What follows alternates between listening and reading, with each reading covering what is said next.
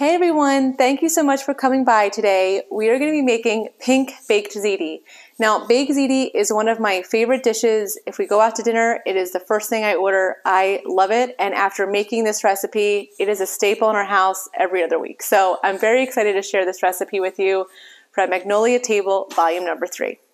The first step is to prep our tomatoes and our onions, and then we're going to head over to the stove to put our sauce together and then combine the ziti with the sauce and throw it in the oven. So let's get started.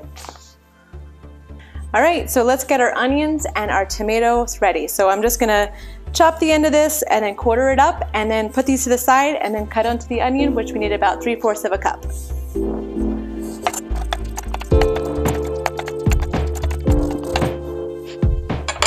All right, I'm gonna put our tomatoes in a bowl and then cut our onion.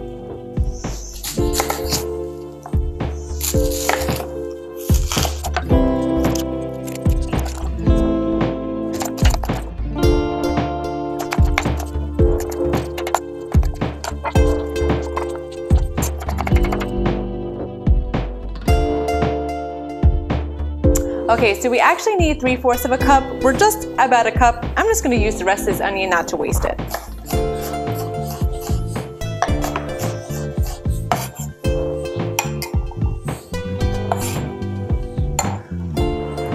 And I made a little bit of a mess. All right, so we're gonna go over to the stove now and we're gonna combine all these ingredients and leave the sauce on for about 45 to 50 minutes, so let's do this. Okay, so now it's time to make our sauce. So first I'm gonna take our olive oil and I put the burner on to a low medium heat, and our butter. I'm gonna let this melt. Once it's melted, we're gonna add in our onion and let that soften for about 4 to 5 minutes. Okay, so now that our olive oil and our butter is ready to go, it's melted, I am going to go ahead and add in our onion. We're going to leave this on here for about 4 to 5 minutes. We want this onion to get nice and soft. And then we'll add in our garlic and the rest of the ingredients. In the meantime, while this is softening up our onion, I'm going to put on our water for the ziti. We have a pound. I'm going to splash some salt in here. And once this is boiled, we will add in our ziti. See you in 4 to 5. Okay, so now we're going to add in a couple garlics. They're all whole. We did not cut them, so we're going to keep them whole. And we're going to leave this on the stove for about 3 minutes before we add in our onion powder, our tomatoes, and our salt and pepper. Okay. So it's been a couple minutes. We're ready to add in our tomatoes, our onion powder, our basil, and some salt and pepper.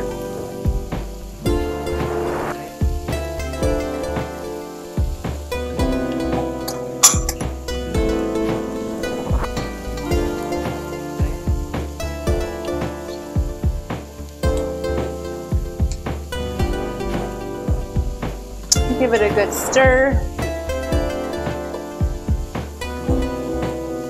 Put this on simmer.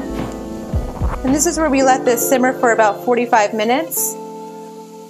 So I'll be stirring this occasionally. We'll start to see the tomatoes start to decompress and become, you know, saucy. And I'll keep stirring this as we go.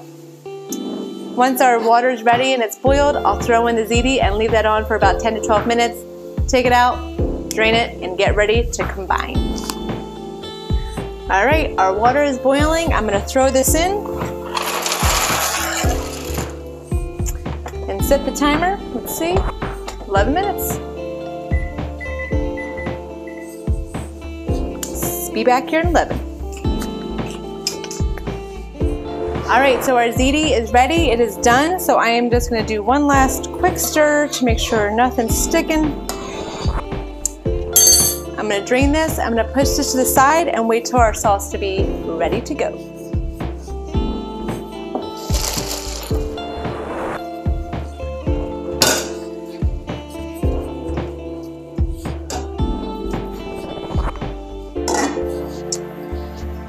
Okay, see you in about 35 minutes.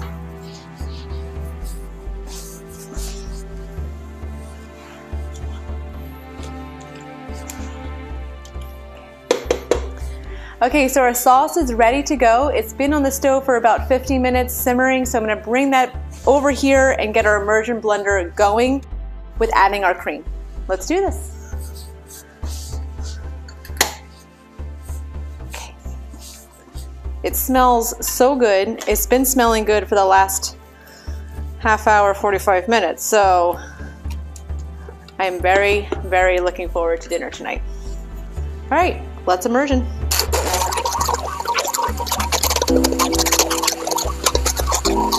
Just got smacked with some tomato sauce, so that's cool. All right, let's add in the cream.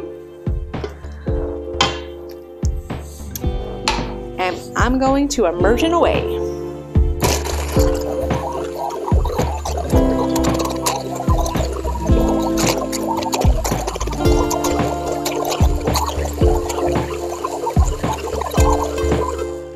All right, we are all set.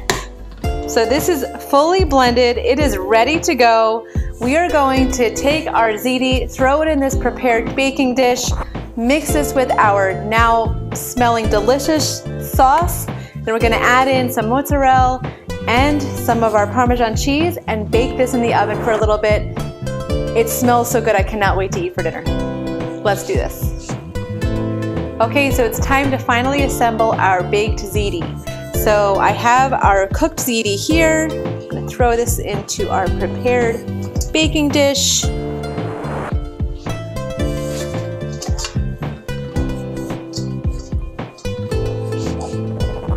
Okay. And now our yummy sauce, which I'm going to just throw on here and mix it once we have all of it in here.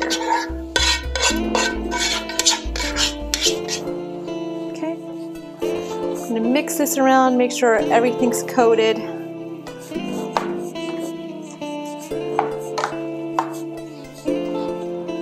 Wish you could smell the garlic and the basil and the tomatoes.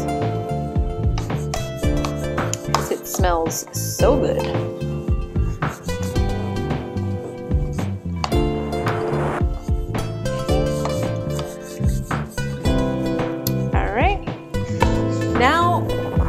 One of the best ingredients, the mozzarella. So I like to just chunk this in. I just pull and ripping pieces apart. I will mix this again because I want to make sure that the mozzarella is really tucked in there.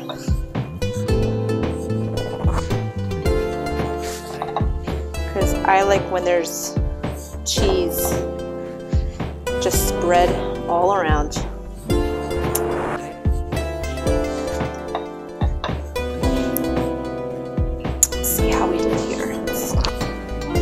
Stir.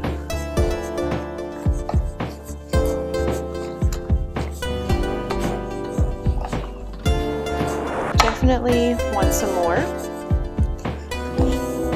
So we'll do a little bit more.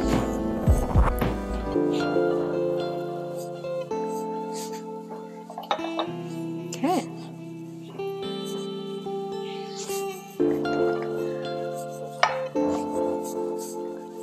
All right, now we have our Parmesan cheese. I'm gonna sprinkle this on top. Okay, can't go wrong with cheese. All right, I'm gonna wrap this in foil, put this in the oven at 350 for 30 minutes, and it's dinner time. Okay, it's foiled and ready to go.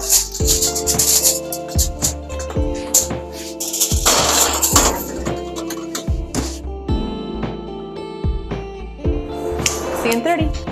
Alrighty, so our baked ziti is ready to get out of the oven. We'll let it cool for 10 minutes and then give it a try.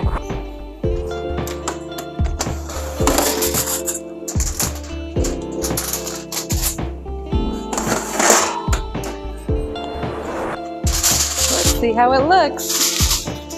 It looks yummy. Can't wait to try it. See you back in 10. Okay, so it's time to try our pink baked ziti.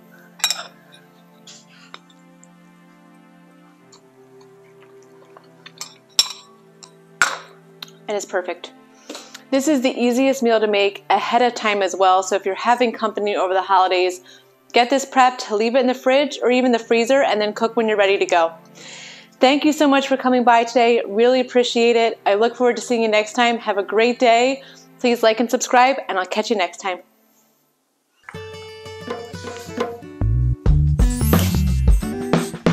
Benny, look what you did to me, baby girl. Look what you did to me. Benny, it's all your fault, baby girl. Bring it over to the counter and use our immersion blender. I wonder if you're gonna see me get smacked. It was like